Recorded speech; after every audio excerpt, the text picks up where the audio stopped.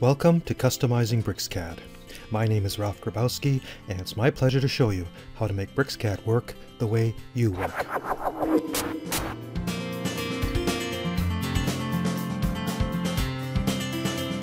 When it comes time to plot, some companies like to put information on the edge of the plot, such as the name of the drawing and when it was plotted. And in Bricsys you can do this through the print dialog box. That's the print command. And then over here we have the plot stamp, turning it on and off. Click the edit plot stamp button to get access to it. Now here you can specify the information you want. The header means it'll be printed along the top of the drawing, and I'm going to choose the date and time. And then the footer will be printed along the bottom of the plot, and I will stick in the drawing name. And you can specify the font. Arial is a nice clean one, so we'll keep that. And there's the height of the font, which is 0.2 inches, just under 1/4 of an inch.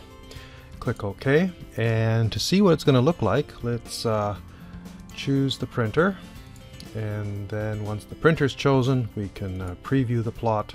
And so here we are, see what the plot's going to look like. So up here we have the date and time, and it's looking a little bit odd. Saturday, January 3rd, then the time, then the year, and along the bottom we have the file name with the complete path along with the file extension. The plot stamp dialog box is a quick and easy way of adding this information, but may not be what you want, and so now I'm going to show you how to get what you want using field text.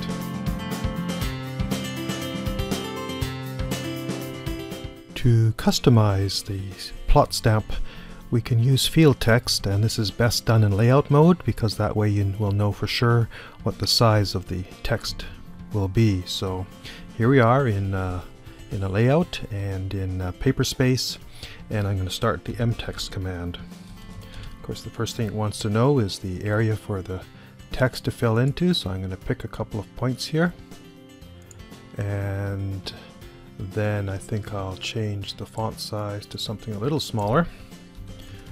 And then this is the button you use to access field, and I'm going to click it.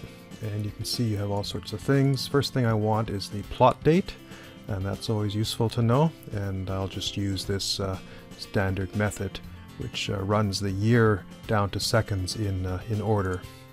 And then I'm going to press enter, and one more field. Let's see. We'll want the document name, so let's have the where do we have here? File name, and then we can have a choice if we want the path, the extension, and you can see up here you're being previewed what will be happening. You can have it all uppercase, first capital. I like title case, makes it easier to read. I'm going to leave out the path, but I will put in the extension, and then click OK. So now we have the two down there. I click OK to close the dialog box, and let's see what happens when we go to print this. And here we have the data down there. We have the current date and time, or at least the date and time it's being printed, along with the file name. And if you want to pretty it up a bit, you can change the font, change the size. Let's close this, cancel the plot dialog box, double click to change it, and yeah, it's the text font that's kind of ugly. Let's switch to something clearer like Arial, and that's okay. The other thing I want it sideways along the edge here, so I'm going to change in the properties dialog box, change the rotation angle to 90 degrees, and then just use the move command to position it over there. Now let's do print preview again. Alright, so now it's in the Arial font there, and it's sideways on the edge of the paper in the format that we want it to be. Earlier we saw that when we first placed the field text for the plot date, it showed up in the mtext preview as 4 dashes. What in the world do 4 dashes mean?